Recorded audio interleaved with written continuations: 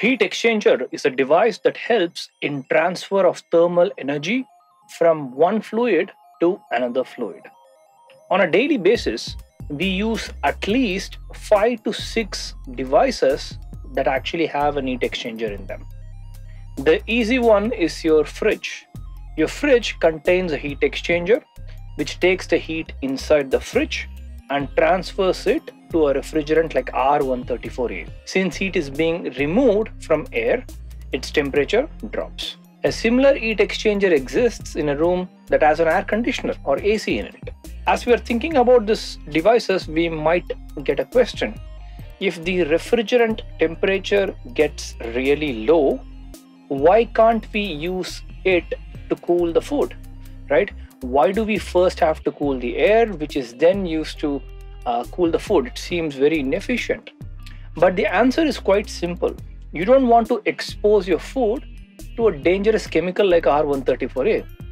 That is why R134a is used to cool the air first, and then your food is being cooled by the chilled air. In areas with severe winters, natural gas or propane-based heaters are used.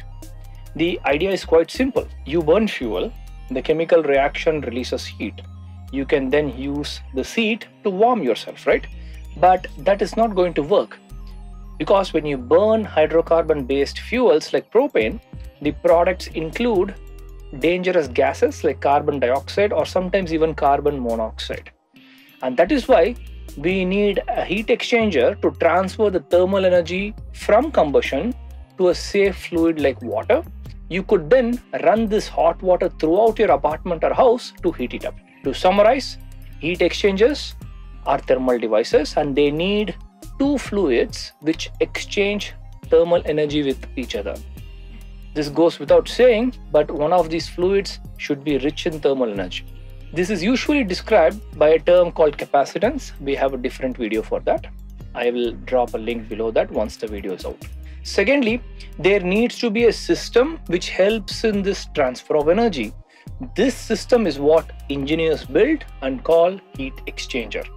There are so many types of heat exchangers. The primary classification includes parallel flow and counterflow. In parallel flow heat exchangers, both the fluids flow in the same direction, and in counterflow heat exchangers, the fluid flows in opposite direction. Now, how do we know which heat exchanger is best? Well, from a pure thermodynamic standpoint, you can rate heat exchangers based on two parameters: the log mean temperature difference and the effectiveness net transfer units. However, for real life installations, a cost model is developed to see the return on investment on these exchangers. Efficient heat exchangers are really costly, but they save money over a longer time.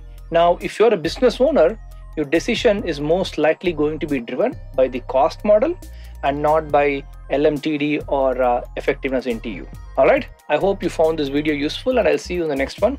Bye.